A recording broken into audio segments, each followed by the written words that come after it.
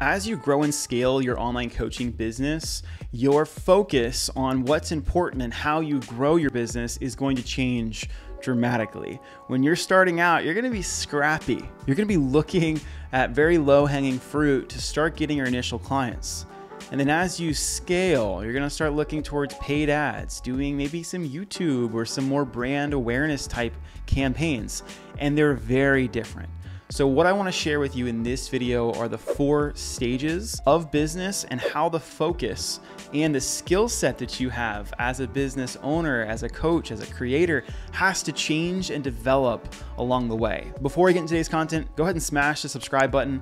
That allows me to create more content like this to help you grow and scale your online coaching business. All right, so we're here. I'm going to go ahead and dive into this. Here are the 4 stages that I'm going to break down of where you're going to be spending your time and energy. And a lot of this is going to be based off of just revenue goals. You're going to see here, there's stages. There are primarily where your clients and focus is going to be. There's revenue goals, as well as the skills that you're going to have. You're going to have to adapt and acquire as you go from one stage to the next. Okay, so let's just go in order, and I might actually change some of these skills as we're going through here. I'm reading them now. Stage 1 is, your launch phase, right? This is friends, family, your immediate network. And the skill here, like when you're first getting started in business, can I actually get the result that I want to promise people? Right? It's not about like sales or marketing or creating content. When you're getting started, it's, am I actually good at this and do I like this? I've seen too many people try to start creating content before they have an offer or a product or a service or whatever it is they're doing. So my recommendation is before you launch and start doing marketing and sales and all this stuff and build a website, no, just go help your immediate network. Friends, family, people that love and support you and want to see you succeed should be your first clients. Okay, they should be, and they should pay your normal rate. Stage 1, launch. What's your offer? How confident are you at getting the results, and can you get the results? The goal here is, can I make $5,000 on the side just working with friends and family? It might be closer to $3,000, but look, I'm just going to keep it at $5,000 because it's a nice even number. But can I work and can I get about $5,000 in revenue? And the whole goal here is I'm just getting results. I'm proving that I like to do this. I'm good at this. Once we're starting to make that like $3,000 to $5,000 a month range, now it's, wow, this is actually picking up. I enjoy this. How do I grow this? And the next skill set that you have to acquire is sales.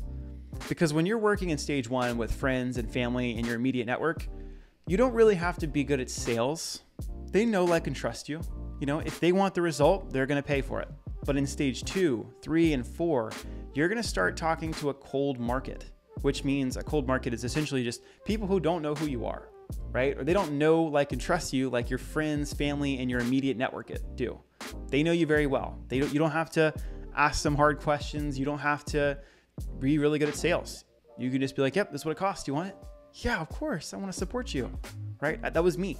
That was me when I started. People just want to pay me because they liked me. And they did have a problem that they wanted me to solve, but they paid me full price. I wasn't good at sales. Stage 2, this changes. Now that we've got a product that we like, our next goal is how can we get to closer to the $10,000 a month mark? And we do this by warm and cold outreach. This is essentially networking, okay? I'm gonna call this networking. It's gonna be connecting with other people who are in my ideal client pool that I know I can help. So this could be following on Instagram, it could be friending people on Facebook, it could be connecting with people on LinkedIn, it could be going to local networking events, but essentially all it is I'm trying to connect with more people and see who has a need that I can fulfill on, which is sales. So you have to get good at sales to break the 6-figure mark. You have to get good at sales to break the 6-figure mark. That is the initial really big stage of business. Like, cool, you got an offer, a product, it works. Woo, that's fun, but it's really not a business. This is kind of still a side hustle, right? It's kind of a side hustle, it's fun. Stage 2 is when we start to actually enter the business. And now the skill set we have to acquire is sales, okay? So by the end of stage 2, you've done sales. You've sold to someone who doesn't know, like, and trust you. You've proven that you can help them. And now we get into stage 3. Okay.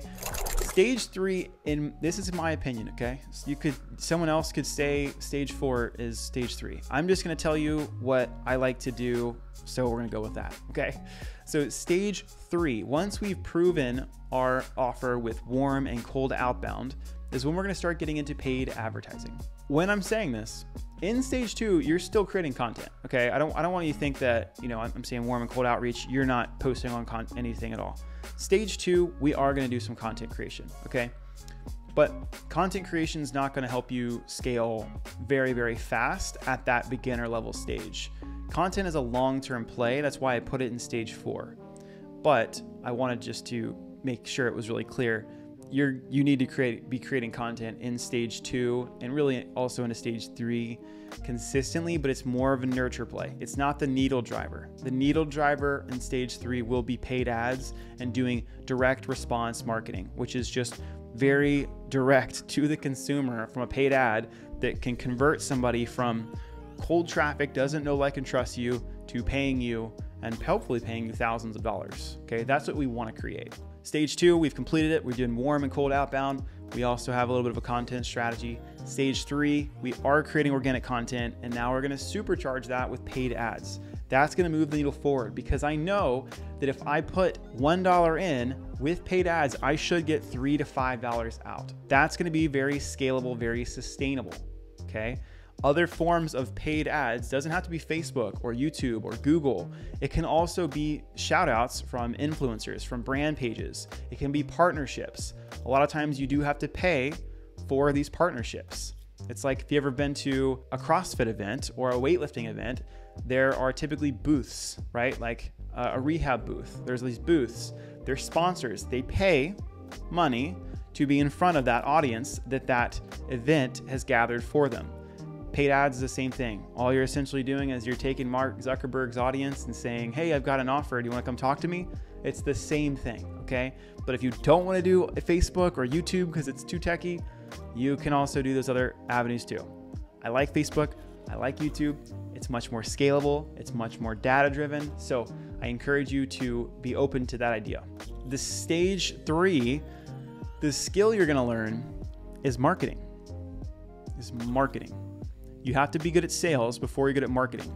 It's no good to get a lead from marketing if you can't close and you can't make a sale. So we learn sales first, then we learn marketing, direct response marketing. I like paid ads. We've also got a good organic plan, but paid ads are going to help you get there faster, because for every dollar I put in, I'm going to get traffic guaranteed to go to wherever I'm sending it. Where organic, it's an algorithm game. Stage 3, that's the focus. Right? We're learning marketing. We're getting into paid ads. This can help us go from 20 to 100K a month. Okay. Stage 4 is where we're going to double down on content. Okay. So doubling down on content, and this is the longer term play. This may be videos like this, right? So I'm still in stage 3 and I'm starting some of this stage 4 stuff. I'm in stage 3 right now. Okay. My revenue is not 100,000 yet. It's at 60. So I'm in stage 3 and I'm moving towards stage 4. And a part of that is spending more time being the face of the brand. So I'm going to be doing a lot more videos like this. I'm posting a lot more on social. I'm doing both 3 and 4 at the same time right now. And I've gotten through these 2 stages, which feels really good. The long-term play here is branding, organic, is making partnerships.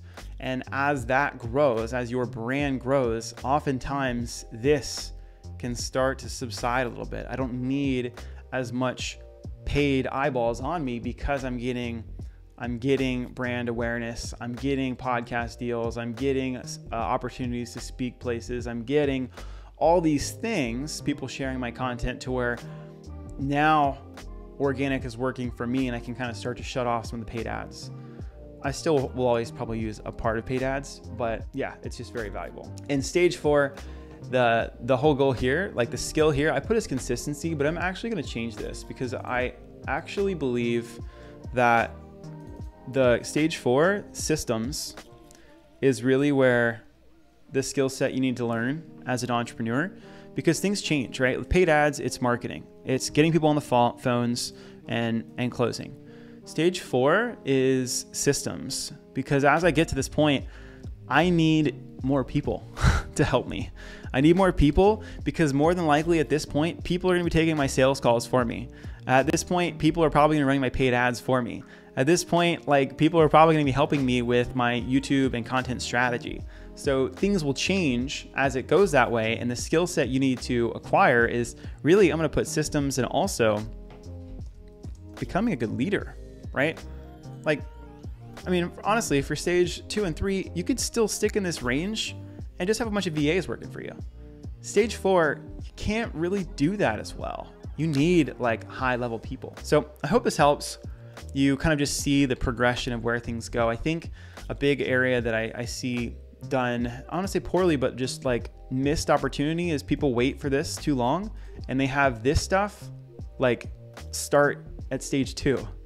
And really, like, where a lot of the content creation and all the effort should go to is later on, once you've got a proven offer, a proven process, and people know, like, and trust you, because it's a long-term play to get brand awareness. It's a long-term play. And if you want to wait until you've got a big audience to sell to, you can. It's just going to be a lot slower for you. That's what I got for you guys today. If you guys, again, subscribe to the channel. I create videos like this all the time to help coaches like yourself grow and scale their online coaching company. If you got any questions for me, hit me up on Instagram. And if not, I'll see you next time. Peace.